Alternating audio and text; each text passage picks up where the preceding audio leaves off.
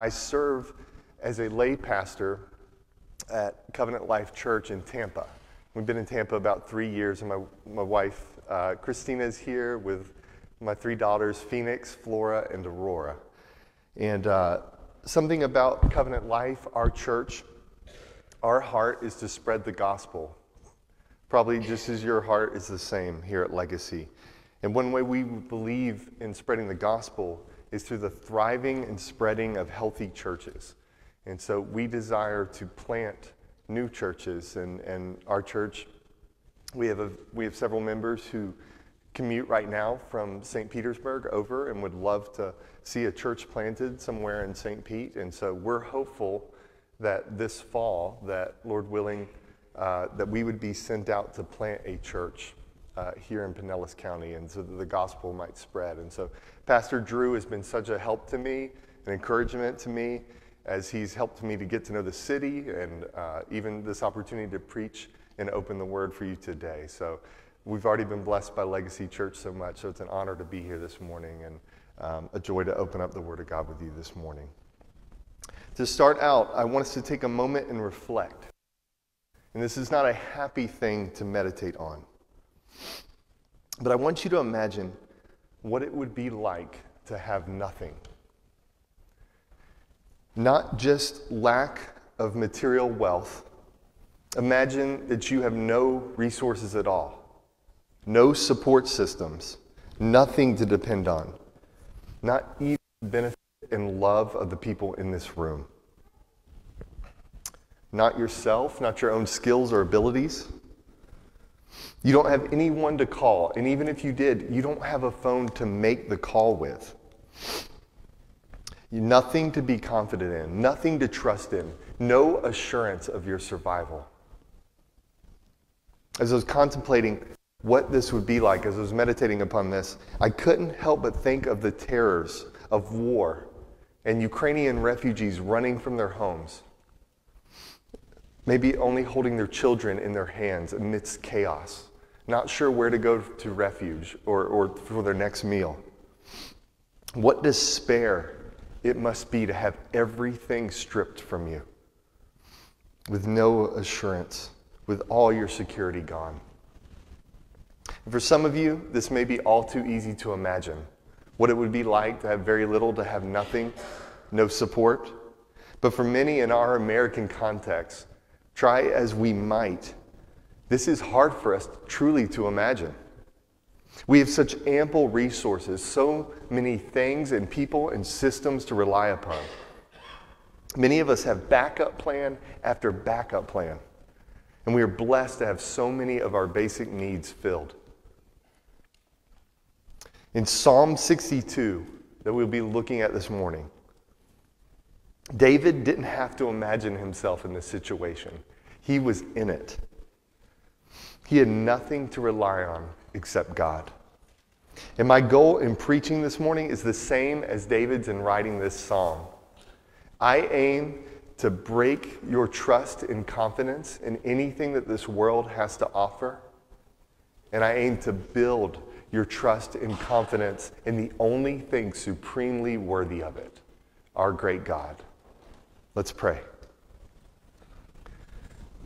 Dear Lord, you are so good to us, God. We live lives of abundance, and we recognize it far too little. God, thank you for the provision that we have in you. Lord, help us this morning to break our trust of lesser things that we are so prone to put our hopes in, and build our confidence in you. God, prepare our hearts to hear your word, and may we leave here with a greater affection, a greater love, and a greater trust and confidence in you alone. In your name we pray. Amen. Join me this morning by turning in your Bibles to Psalm 62. It'll be helpful as we go through. I'll kind of say the verses, and you can just kind of follow along as we move through the passage. The surrounding context of King David's situation in this psalm is not immediately clear. But one thing we know for sure is that he is in distress. He could be on the run from his vengeful father-in-law, Saul, who is trying to kill him. Or he can be on the run from his son Absalom, who has usurped him, tried to take his throne, and wants him dead. But either way, can you imagine living a life full of such dire situations that people would have difficulty placing which terrible event it was in your life? David has been through a lot. And when we put it side by side, his suffering with our suffering, it can give us a greater perspective of just how bad suffering can be. It could make us thankful for the graces that we have been given. And through David's response to his suffering, we can share in the same hope and the same confidence that he had. In the flow and structure of Psalm 62, David begins with a humble confidence, and this will eventually grow more boldly into an overflowing confidence. And then lastly, in the summation of our psalm, we'll see the validation, the reasons for this confidence that David holds. And this confidence that David held is for all Christians to take hold of. And for that reason, the 3 points in our sermon will be our humble confidence, our overflowing confidence, and the reasons for our confidence. And so let's first take a look at this humble confidence that David holds, our humble confidence, in verses 1 through 4. The psalm begins abruptly with David jumping in and just telling us how he really feels. It's as if anxiousness is starting to creep over him, and he stops it in its tracks and he says, "For God alone my soul waits in silence." David is preaching to himself. He is having a self-pep talk, reminding himself of what he knows to be true about God. David has looked around at his own condition. He's taken an inventory of everything he has, all his resources, everything that he can rely upon. I mean, even if David had a place to turn, where could he go? Maybe his family? His family, they are the ones trying to kill him. Maybe he could go to the local authorities. Many of the authorities want him dead too. But in this place of bleakness, he is determined where his real trust is found. Nothing else but God is to be trusted. David's soul waits in silence. But this is not a passive waiting. It does not exclude human action or activity. But it is a trusting expectation, a trusting hope, knowing that God will deliver on his promises. He's entrusting with everything, and it's as though his problems are no longer his own. He's bowing to the submission of God's goodness and sovereignty, even amidst his troubles. And by worldly logic, waiting on the Lord can almost seem counterintuitive, right? We need to roll up our sleeves, we need to grab the bull by the horns, we need to get in there and try something. We don't like to not be in control. It can be so easy to turn to our resources or our loved ones instead of God, but waiting on God is a trademark of the Christian life. It is what we do. We are able to say with generations of Christians before us, His time is the best time, and therefore we wait and trust in Him, knowing that it will be accomplished as He sees fit. Listen to what Isaiah 64:4 has to say about our waiting for God and how He acts on behalf of His people. From of old, no one has heard or perceived by the ear, no eye has seen a God besides you who acts for those who wait for Him. If we are in Christ, we can boldly submit our lives to His will. From our perspective, we may think that we are forgotten, that that He has moved on, and that we are not seen, but He acts on our behalf. And we can have full assurance that waiting on the Lord is never a lost cause. God is acting. And through active, patient trusting, seeking, and praying, we can learn to wait on Him. David goes on to speak of the provision that he is finding in God. And he lists 3 things. He alone is my rock, my salvation, and my fortress. A rock would provide a solid foundation. It's where we want to build our house, right? It would offer protection from enemies. A rock in the desert would be a welcome sight because it provides shade and shelter. Similarly, a fortress would provide protection from enemies. It's a place of it's a sure stronghold, a place that is safe.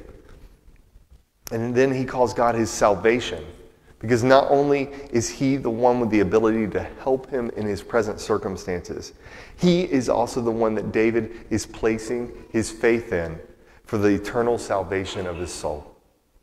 Trusting in the promises of God, looking forward to the coming Messiah. The provision David was looking forward to, we look back in history as we put our hope in the gospel, the sacrificial death and resurrection of Jesus, atoning for our sins and showering us with mercy as we are transformed and made new creations in Christ. This is the salvation that David was looking forward to. David is strengthening himself with truths about who God is. And as a result, he is able to say, I shall not be greatly shaken. He is expectant of God's deliverance. When you think about the day-to-day of your life and in your speech that comes from our mouths, are you more prone to speak expectantly about what you will do or about what God will do? We can get caught up in the hype, the tangible things that we see right in front of us. But many times in the Christian life, faithfulness can seem so ordinary and plain. It's not always very flashy, but God is accomplishing his purposes. I was helped by a pastor who, after preaching a sermon, told me that he was hopeful for what that sermon might do. Not that week for his congregation, but months and years ahead, how it might affect the hearts of his people. Christians should be an expectant people. We should be expectantly hopeful. We know that the Lord goes before us in all things. Deuteronomy 31:8, the Lord is the one who goes ahead of you. He will be with you. He will not fail you or forsake you. Do not fear or be dismayed. David, in this terrible place, in a valley of his life, says, from him comes my salvation. In this terrible place, yet his heart is expectant upon God. When we do sacrificial acts, when we speak truth to each other, when we pray for others, when we share the gospel, when we gather as saints, we can have a hopeful expectation because of the God we serve. His purposes never get canceled or take a day off. And after grounding himself in the attributes of God, David then shifts to the attributes of sinful humanity in verses 3 and 4. He says, how long will all of you attack a man to batter him? Like a leaning wall, a tottering fence. They only plan to thrust him down from his high position. They take pleasure in falsehood. They bless with their mouths, but inwardly they curse. David has endured attack after attack, attempts on his life, and he asks his attackers, how long will you persecute me? How long will you keep this up? These evil men are plotting to kill him, and the picture that is meant to be conveyed by this image of this is like a poorly built wall or a terribly constructed fence that would crash down on you at any moment. They're pressing in on him. They are looming over him, and a disaster could strike at any moment. They not only lie, but they take pleasure in what is false. They are two-faced, blessing others in public, but cursing them when in private.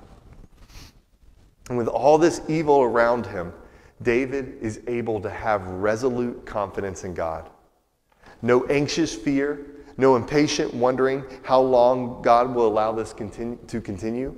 He waits in silence for God to deliver him.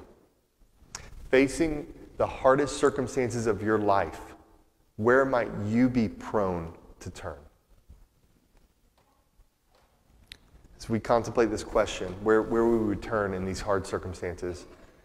What I'm about to tell you, it may be surprising. This may be it's definitely countercultural, but hear me out. Give me a chance on it. This position that David has been put in, of sole reliance on God, this is a gift. This is a grace to him. If you have ever been brought low, where your only reliance, your only hope and trust is in God, and you cannot turn anywhere else, this is a grace. As hard as we may try, as many books as we may read, we cannot get to this place with sole reliance on human effort and wisdom.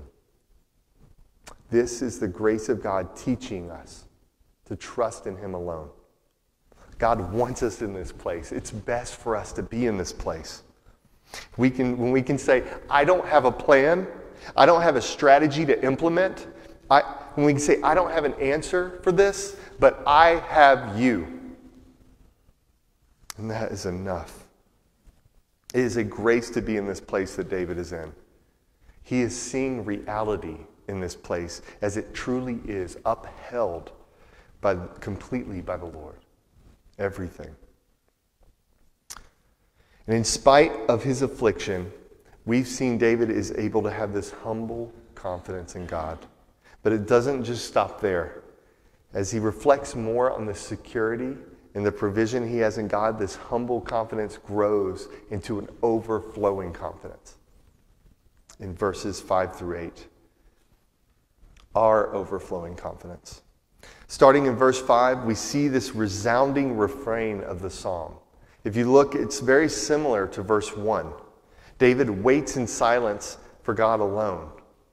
But if you look at the two verses, instead of saying his soul is waiting in verse 1, like in verse 1, he is now telling his soul to wait.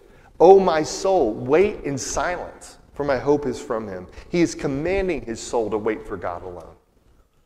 David repeats himself again and again. Why is he doing this?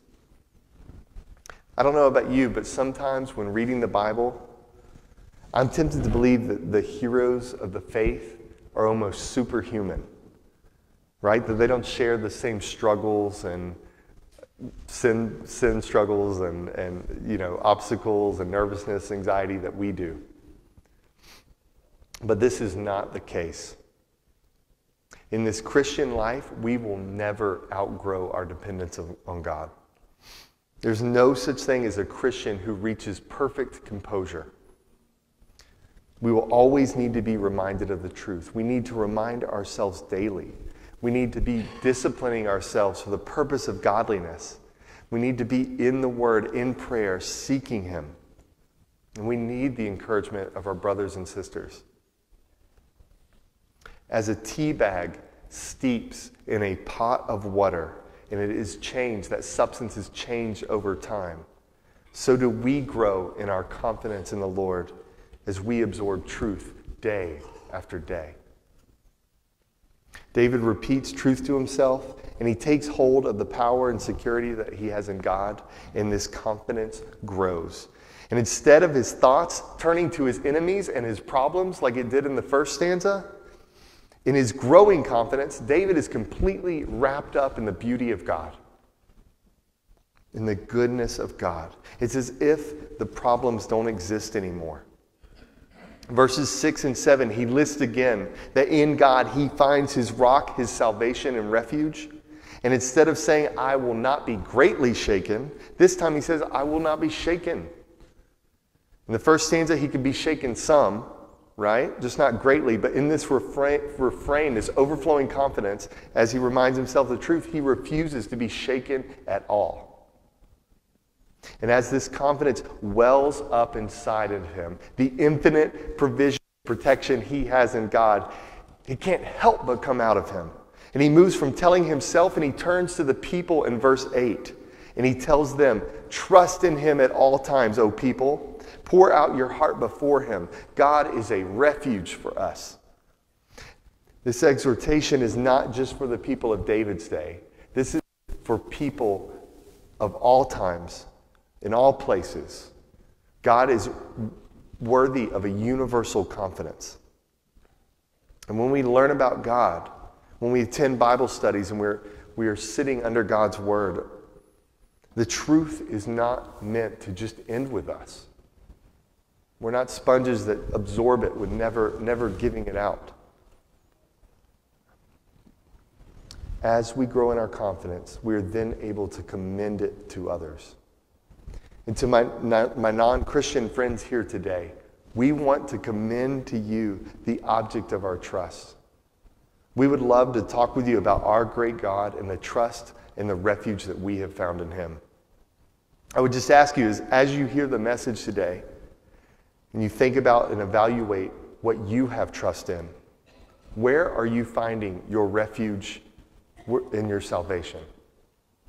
We are all finding refuge in something. Every single one of us. It's the object of that refuge that's important. And if you found yourself in a similar situation as David, how would your refuge hold up? It's so easy to cling to our idols and have things when times are good, right? But what would happen if you were in David's situation? These things were no longer what we had our security in. In a world with so many unreliable and constantly changing places to put our trust, we would argue that God is the only sure and constant refuge. In this time of trouble, David was able to see God's goodness in greater ways, and he wants us to have the same confidence and trust that he does. He then tells us to pour out our hearts before God, to go to God in prayer. We can share our troubles with him, and he hears the cries of our hearts. We read in Psalm 34, when the righteous cry for help, the Lord hears and delivers them out of their troubles. The Lord is near to the brokenhearted and saves the crushed in spirit. Some of us, if we're honest with ourselves, we keep our troubles stored up. We hide them until they drive us to despair. We need to bring these worries and anxieties of our hearts before the Lord.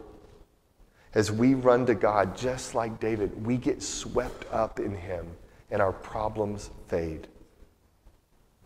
After exhorting the people with the overflowing confidence in God alone, David gives us the reasons for his confidence, the reasons for our confidence in verses 9 through 12.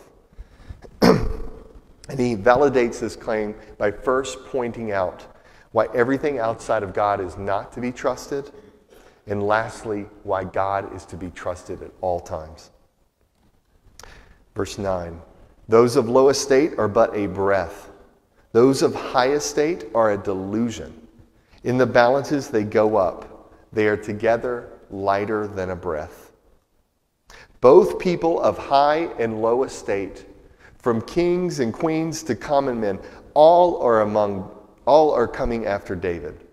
David would not only be in fear of what men might do to him, he would also be tempted to trust in these different factions of men.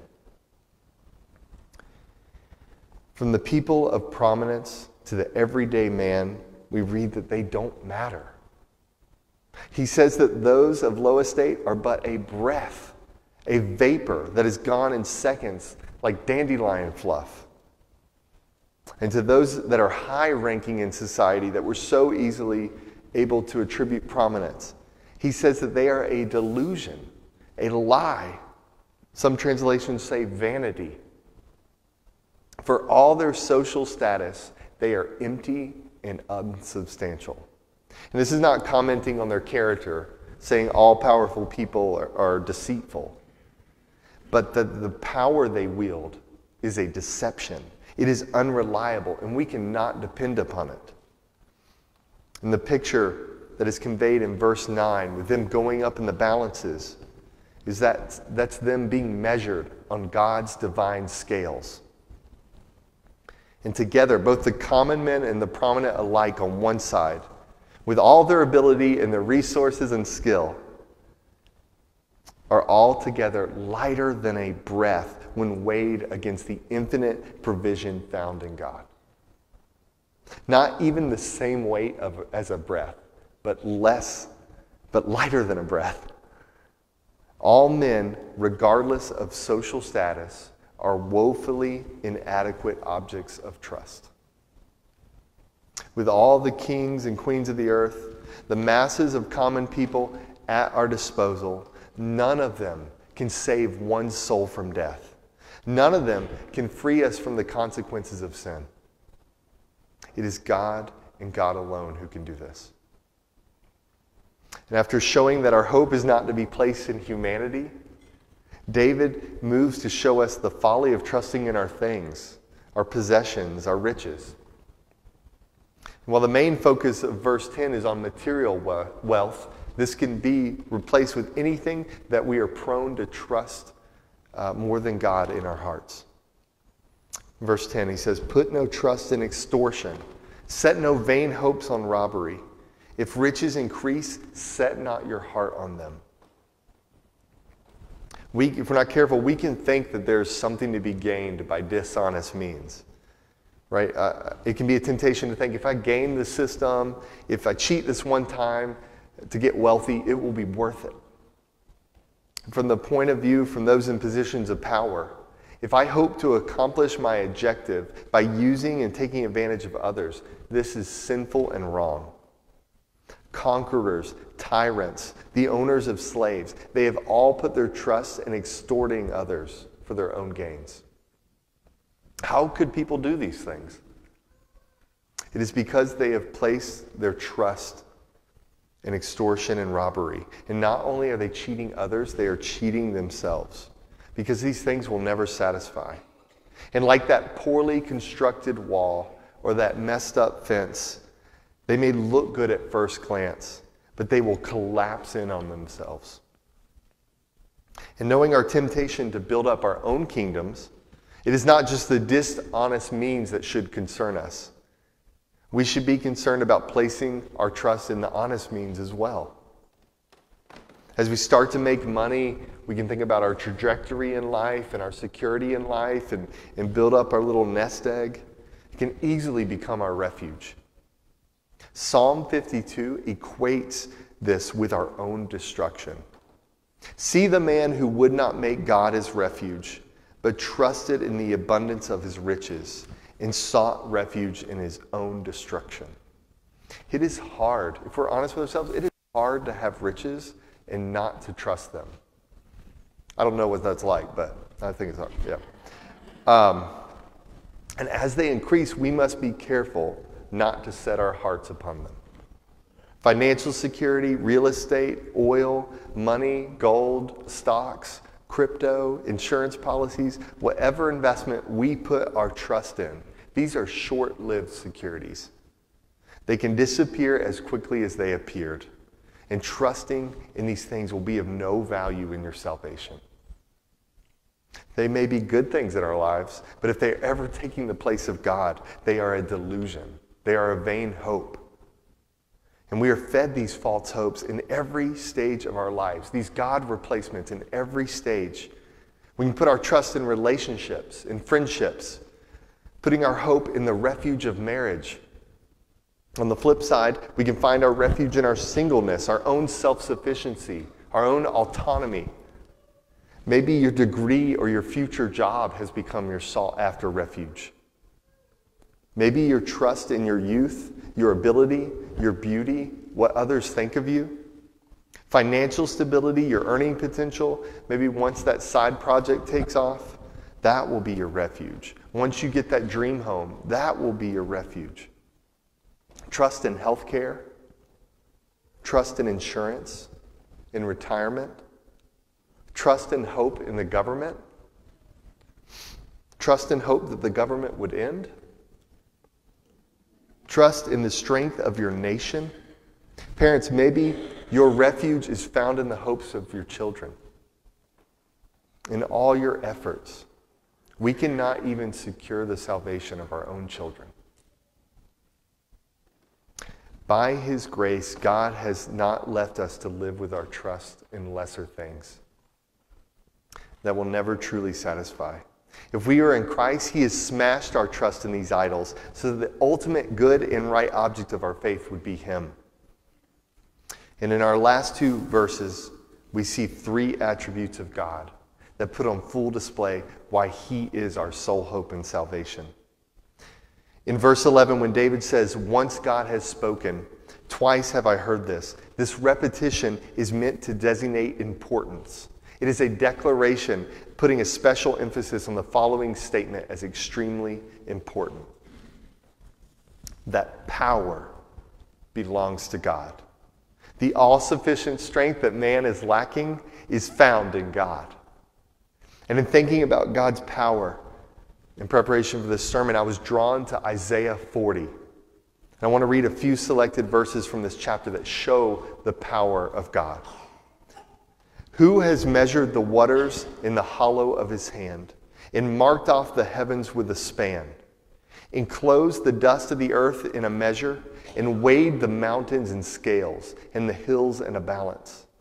God, in his might, in the hollow of his hands, is measuring the oceans of the earth. Like we would mark off end zones in a football field, he is marking off the heavens. "Behold, the nations are like a drop from a bucket, and are accounted as the dust on the scales. Behold, he takes up the coastlands like fine dust. All the nations are as nothing before him. They are accounted by him as less than nothing, in emptiness." In comparison to God's mighty power, all the strengths of the nations are a drop in a bucket. He's over them all. "It is he who sits above the circle of the earth, and its inhabitants are like grasshoppers, who stretches out the heavens like a curtain and spreads them like a tent to dwell in, who brings princes to nothing and makes the rulers of this earth as emptiness. He upholds this earth, and humanity is as grasshoppers before him. We're little bugs hopping to and fro, worried about the anxieties of our day.